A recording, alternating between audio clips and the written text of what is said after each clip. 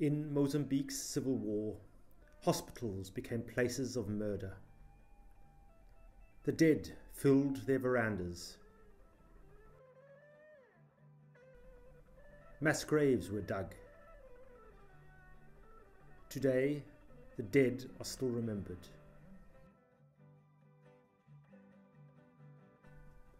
Almost 20 years since the war ended, the Hospital of Death promotes maternal health, while the main killers in the area are malaria and AIDS.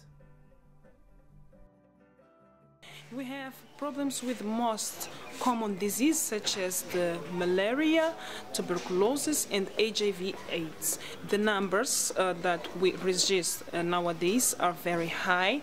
For example, talking about malaria, in the first semester we had 15,000 cases of malaria, of confirmed malaria. HIV, nowadays we have in our hospital, we attend in our hospital 4,000 patients. Some of the refuse of the war is still hidden. It has taken time to clear the landmines. It is a work still in progress. The demining was extremely important immediately after the signing of the peace agreement, simply to secure access to land, access to communities, to make it possible for people to remove to their home areas, refugees, people being internal refugees, to start living a normal life. So I think that has been a very important contribution in terms of securing the peace and securing stability. Children can now play in areas where there previously were landmines. Electricity lights up towns that previously were dark. The country is experiencing strong economic growth, driven by gas and coal extraction. The government has more capacity to protect fisheries and other natural resources, thanks to development assistance. On the surface, Mozambique appears idyllic, but increased poverty and unemployment creates new tensions.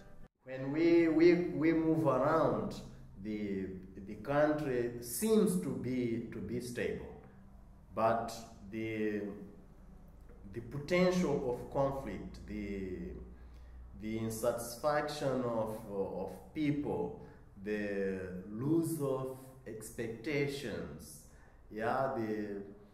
all the lose of faith on nice times, on good lives which can come tomorrow is there. And now, again comparing to 92-94, we have now 39 universities graduating thousands of students every year and no job. So we have, in 94 we had some thousands of people coming from the military sides. Now we have thousands of intellectual people. So the risk is there. Yet the dividends of peace are still real. There was no laughter in the streets of Inhambane during the war. Children carried guns. Today, the children swim in the bay.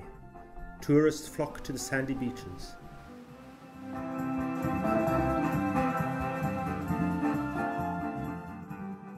And on City Day, there is a dance of peace in the streets of Inhambane.